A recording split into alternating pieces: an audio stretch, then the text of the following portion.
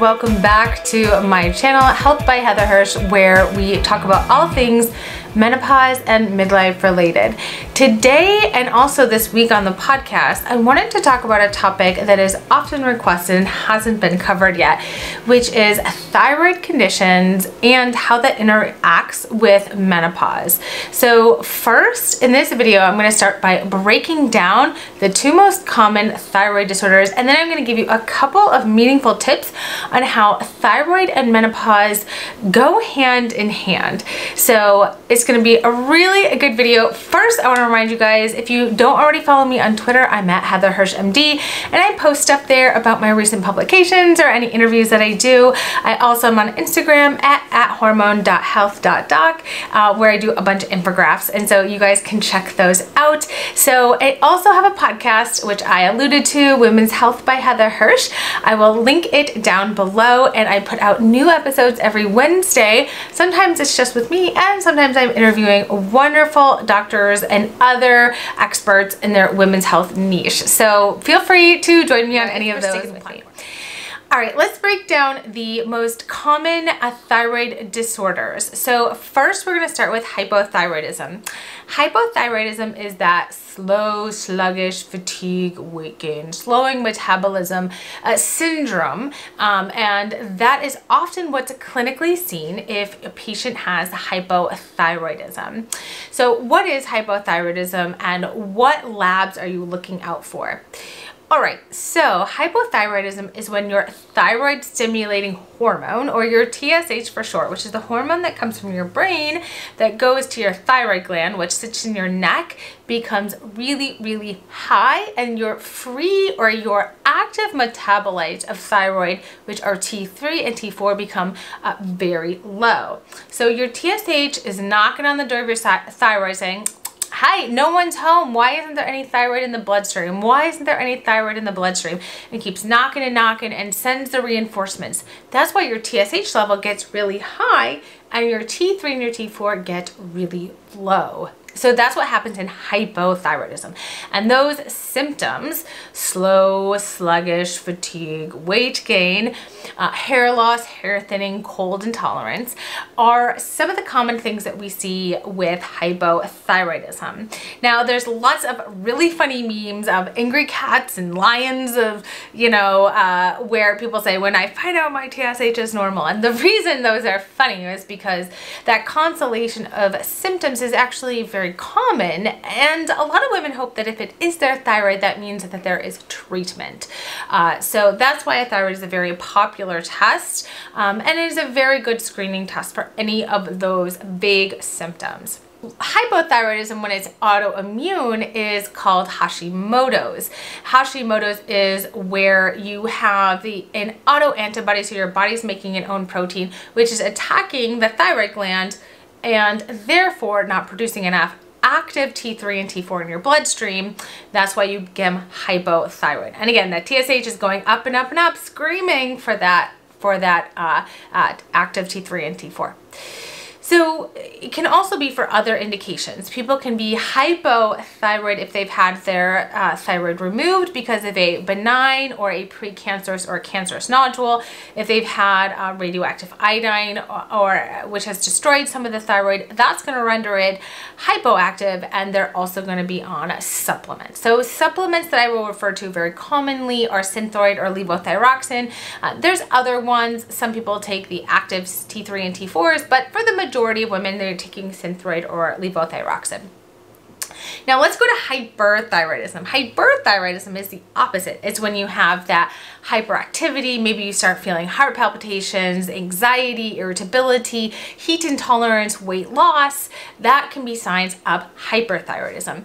In hyperthyroidism, you're making plenty of T3 and T4, so much so that your TSH is like running away. Your TSH is really, really low in your lab work, and the T3 and T4 are really, really high. So hyperthyroidism, when it is an autoimmune condition, is called Graves' disease. It's a little bit more rare than hypothyroidism, but still is fairly common. It's treated differently with other medications or with medications to control the symptoms. So hypo and hyperthyroid are two different ends of the spectrum. And then of course there's benign nodules and goiters, which after imaging, if they're ruled to be benign, sometimes you know, we have your doctor will decide to remove it if it's compressing your neck, it's causing a hoarseness or wheezing or any type of symptom that's affecting your quality of life. And then finally, there's a condition called thyroiditis. So thyroiditis is an inflammation of your thyroid, and a sub diagnosis is postpartum thyroiditis, and postpartum thyroiditis or thyroiditis in general are often thought to be viral or post-viral or some kind of inflammation in which a patient will have initially symptoms of hyperthyroidism and then hypothyroidism and then start to level off and be normal. So thyroiditis is also really common. In fact, I had a patient who had postpartum thyroiditis. She was a couple of weeks postpartum, was running around and feeling very anxious and losing weight and breastfeeding, and didn't really notice it until she came to my office with palpitations, in which case we diagnosed her with postpartum thyroiditis. Her TSH was really low and her T3 and T4 were really high. She didn't want to take any medications, and so we monitored her, and as I suspected, over the next few weeks she became hypothyroid. She was gaining her weight back and felt slow and sluggish and tired, and her TSH was in the higher range. And then after a couple more weeks it returned to normal, and so life was good. All right, so what do thyroid and perimenopause or menopause have to do with each other? Well, a lot, hence making this video. They actually have a lot to do with each other. First and foremost, they can mimic each other. So symptoms of hypothyroidism may be symptoms of low estrogen, which you could experience either postmenopausally or perimenopausally. And again, briefly, in perimenopause, your body is making some estrogen. As you're getting closer to your last menstrual period, you're making less and less. And so menopausal symptoms such as weight gain, brain fog, trouble sleeping, night sweats, you know, slow sluggishness, those all can be confused with hypothyroidism because hypothyroidism is just a little bit more sort of discussed or talked about, or a doctor may be much more informed on hypo or hyperthyroidism. So they can be confused with each other. So if you go back to that angry meme of the screaming cat when they find out their thyroid's normal, it may still be that there is a reason you're feeling this way, and it may be perimenopause or menopause. So distinguishing one from the other is really helpful. In fact, when I see my patients for a consult, I almost always check a TSH because it's so easy and important that you don't miss that, right? It's easy to treat, and it's important that you don't confuse one for the other. So I almost routinely will check thyroid labs. So number one, they definitely can be confused for one another. Number two, fluctuating levels of estrogen in perimenopause can be a big frustration for women who already have hypothyroidism because those fluctuating estrogen levels will throw off their thyroid medication dose that they need to feel optimal. So I had a very lovely patient, and she had been on 88 micrograms of Synthroid, a really common dose for the last 15 years. All of a sudden in her mid-40s, she was coming into the office feeling very slow and sluggish, and when we checked her TSH, which I like to optimally see around 2.5 in women, it was on the higher side. It was 4.5. Now that's still within the limits of normal, but I did adjust her Synthroid. I gave her a little bit more, up to 100, and she started to feel better. And then 2 months later, she was having heart palpitations, and we checked her TSH and it was too low again. So we had to lower that dose to 75 micrograms. So she was really frustrated, and she said, why is this happening? I've had a normal Synthroid dose for the last 15 years. And it has to do with the fact that estrogen and thyroid, they vie and fight over the same proteins in your bloodstream to sort of drive around in. And when that estrogen is no longer a steady, stable dose, dose, that can really throw off how much availability the thyroid medication has. So in perimenopause, as that estrogen is kind of, going up and down and then going wonky and going down, it can really throw off your thyroid levels or the thyroid medication dose that you need to feel optimum. So that is an explanation for why many women have to alter their thyroid medication dose in perimenopause or at menopause. Which leads me into my next point, is that anytime I start a patient on hormone therapy, be it in perimenopause or be it in menopause, I always recheck their TSH 6 to 8 weeks later. In about 1 in 10 of my patients, sometimes 1 in 20, I will need to dose adjust their thyroid medication because I am giving them a little bit of estrogen replacement, and that is throwing off their synthroid dose. So if you have hypothyroidism, you're on a medication, and you are thinking about starting hormone therapy, make sure your doctor is checking your TSH levels in a couple of weeks after that.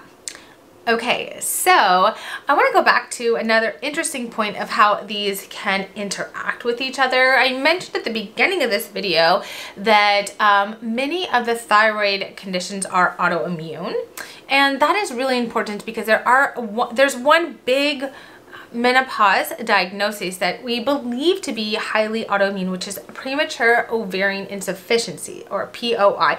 Used to be called premature ovarian failure, but we no longer want to use that word. It's just inappropriate. So premature ovarian insufficiency is a menopause before age 40. And we really do believe that there is a large autoimmune component to this.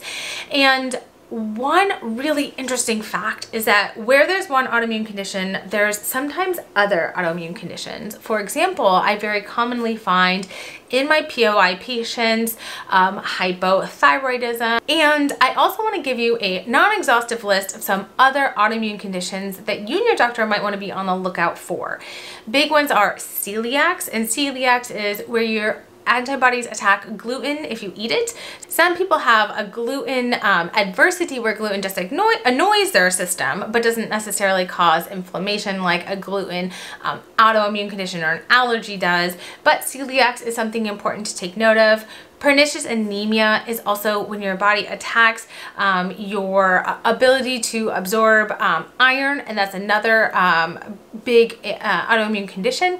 There is rheumatoid arthritis, there is lupus, and other connective tissue conditions that are often also lumped in with those autoimmune conditions. So where there's one autoimmune condition, there's often another. So if you do have premature ovarian insufficiency, do be on the lookout for some of these other autoimmune conditions and have your doctor also be thinking about these with you. And lastly, and most importantly, if you do have a thyroid condition and severe menopausal symptoms that are coexisting and going hand in hand and you're undertreated or mistreated, this can have some really deleterious effects on your health. For example, both hypothyroidism and menopause, when you lose your estrogen, can have really deleterious effects on your bones, causing you to have osteopenia or osteoporosis, in which case you have low bone mass or low bone density, which can really increase your risk or predisposure to a hip or a spine fracture, neither of which I think that you want. And also hypothyroidism and low estrogen in menopause can also worsen heart disease, particularly if you have something like premature ovarian insufficiency or early menopause and these things go undertreated or mistreated. So both of these definitely can have implications if you have symptoms that you can feel, or even ones that you can't, if they go undertreated or mistreated. So make sure you bring up any concerns that you have with your own doctor. I really want you to be proactive about your health so that you live your best life.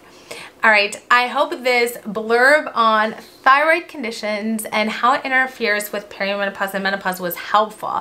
Please like and subscribe to my channel so you don't miss any of my content.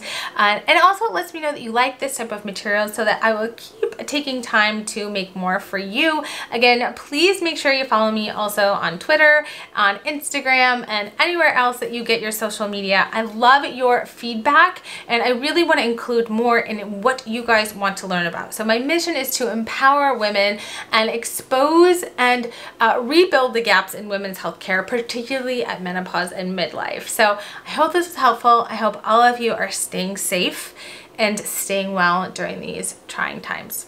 All right, see you again next week. Bye.